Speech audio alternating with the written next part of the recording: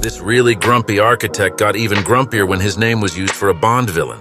Goldfinger may seem like a trademark baddie drawn from writer Ian Fleming's imagination, but he did at least swipe the name from a man he had little affection for in 1959, Mr. Ernő Goldfinger. Fleming had been among the objectors in Hampstead, London, after the real Goldfinger moved to knock down some cottages and build a house of his own. His buildings are now considered gems and have protected status. The golden film and book lives on forever too.